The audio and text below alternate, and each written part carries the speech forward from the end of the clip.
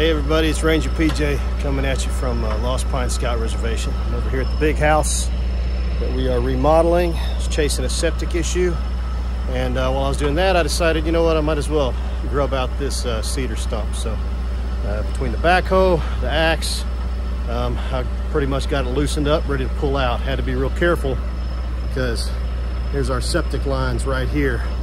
They 90 right around it, so otherwise it would just be the backhoe and no axe.